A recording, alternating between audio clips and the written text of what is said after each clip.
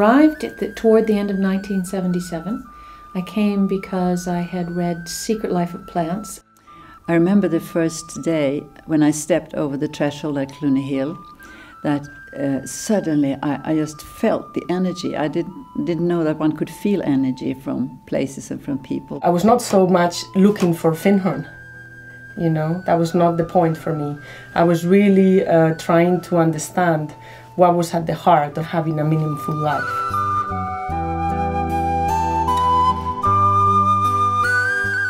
We showed up in September of '71 with a tent. The letter telling us not to come went back to the United States, and we showed up, and they were very gracious about having us here. I came here last year to do spiritual deepening, which is a 12-week program. It's amazing. When I arrived at Findhorn, what it was like for me was I felt I was coming home to a spiritual home. It was just extraordinary. I never realized or felt orphaned. I felt connected to all these people. I felt something beyond their personality, their persona, their politics. I don't think this has been done before, when there's been a community that has been founded on strong authoritarian leadership, and that it has changed there to a group and a group consciousness. The 70s had been quite a period of expansion. There were lots of new properties were built. The community was growing very quickly. We'd been working for 5 or 6 years on the building of the Universal Hall. We created such miracles because we believed. Dance on, my angel sister. Dance on. After being here for 3.5 years, it's clear this is real. This is not a fantasy, this is not sitting on a mountaintop having a mystical experience. This actually works practically. I've been working as a gardener for 2 years, and I have seen the 4 seasons twice by now.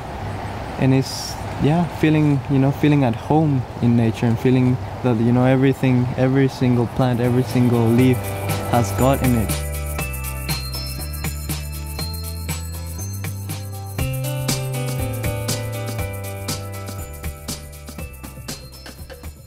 Findhorn continues to ignite a flame in people's hearts, a flame that suddenly supports the individual, no longer to think about what's good for me, but what's good for us.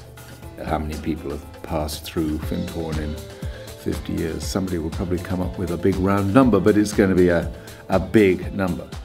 I think part of its achievement is the continuing refreshing and renewing of its roots and its origins. So in a way, part of the success and part of what we want to take into the future is a deeper sense of where we've come from.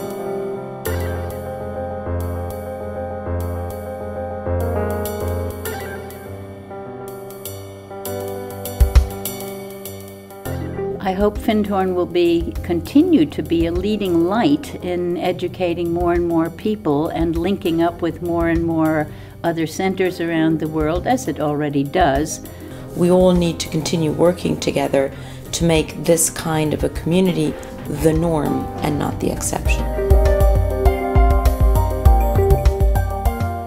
Put God first, because if other things are put first, or they're trying to work out something, that isn't it. You've got to do it all from the God within.